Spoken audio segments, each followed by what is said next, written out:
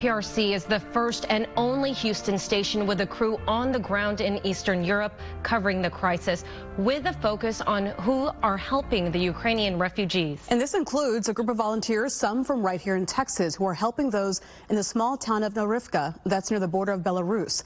KPRC2's Zach Lashway is showing us how they're helping.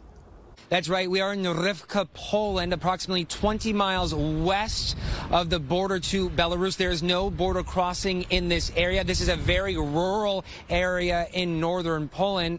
Today, we're getting an inside look at the heavy lifting done by Texans. Texans on mission. These volunteers with Texas Baptist Men are loading a bus bound for an undisclosed Ukrainian city in need. A member of the Baptist Church donated this warehouse to this relief effort. Here, people from all over the world, including Texas, pack and repack goods to be shipped to Ukraine and local shelters.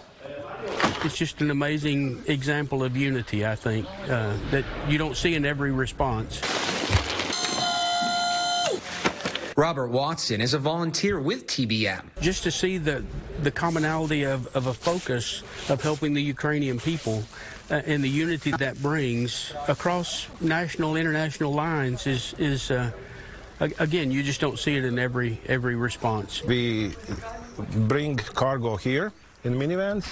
On the way back, we bring people. Peter A. Sons is Latvian. His organization is donating goods, including fuel. The combination of our emotion is very interesting. It is kind of fear and love, both. Of more than 110 Baptist churches throughout Poland, more than half have converted their places of worship into shelters. In our church, we make decision. We want to help them to the end of the world. Even the world which, please God give us, the end of this world. According to the pastor of that church, the effort in Helm has helped more than 3,500 refugees from Ukraine. To help, we've posted a link to Texas Baptist Men's website inside this story on our website, clicktohouston.com. In Norivka, Poland, I'm Zach Lashway, KPRC2 News. And Zach has one more day in Poland. You can catch him live tomorrow on KPRC2 News Today, starting at 6 in the morning.